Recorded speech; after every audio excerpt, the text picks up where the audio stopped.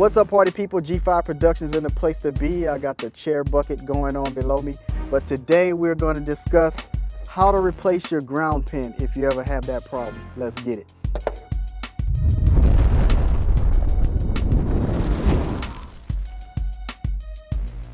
What's up, party people? Welcome back to the channel. I'm Gerald, and today I got my power conditioner and DMX controller build. So if you want to see how I put that together, I'll put a card up above, or you can just check the link in the description below. But today I'm going to be repairing the ground pin on the power conditioner here, because as we all know, from time to time these will break off, especially if you mishandle them or just try to pull your cord out the wall the weird way when you're trying to get out of a gig. So this one's on me.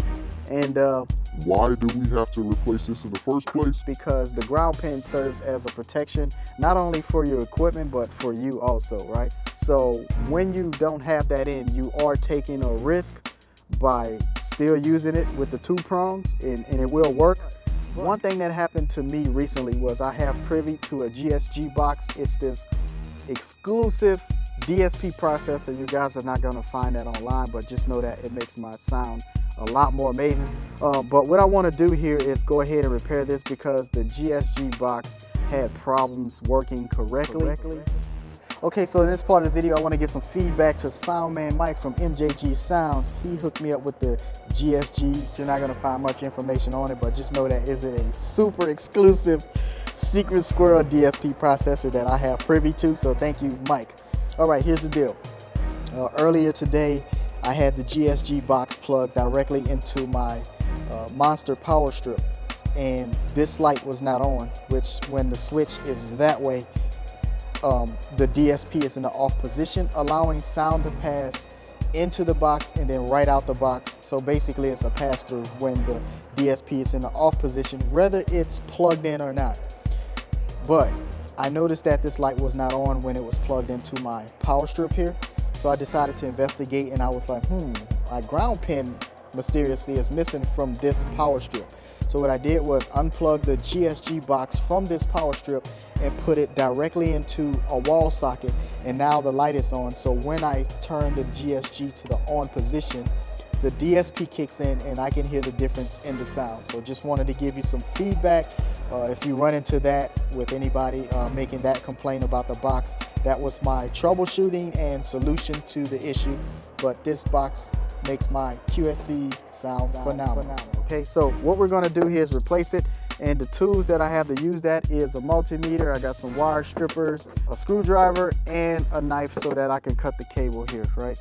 And then of course I'm gonna be replacing this end of the power cable as it is with this from my local home improvement store. So let's go ahead and take this apart, and I'm gonna get the camera close up so you guys can see all of this whole process. So the first thing I wanna do here is I'm gonna go ahead and cut this cord off.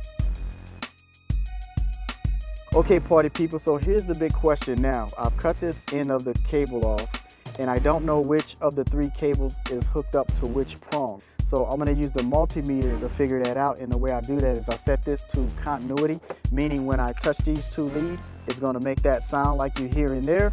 And I'm gonna go ahead and set this up for the first prong and touch the green wire, see what happens.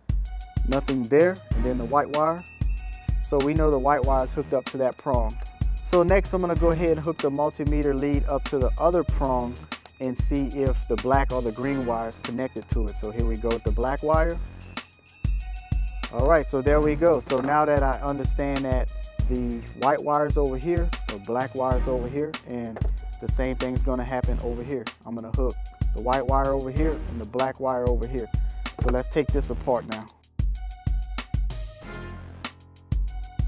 Okay, so now that we have this assembly all taken apart, what I did was loosen the top screws here and here just enough so I could push the cable through. There is a rubber seal inside that helps make this kind of watertight, and that way we can get our leads hooked up to the socket end of it. So if you'll look here a little bit closer, each one of these leads do have a different color screw. So the one where I'm gonna hook the white wire is gold, and as we rotate around, it's silver where I'm gonna hook the black wire, and then it's green where I'm gonna hook the ground wire. So let's go ahead and get that all set up.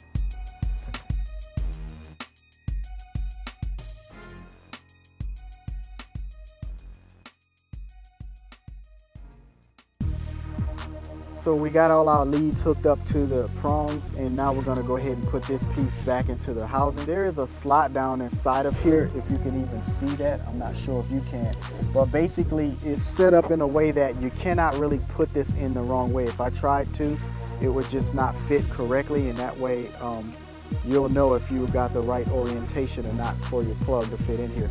So mine is in the correct orientation, and I'm gonna go ahead and make sure that I tighten these screws up here. All right, so let's go ahead and do that. All right, we got the first one in, there's the second, and now the third. And then the last piece of this is to go ahead and tighten up these two screws, which will help secure this cable in place.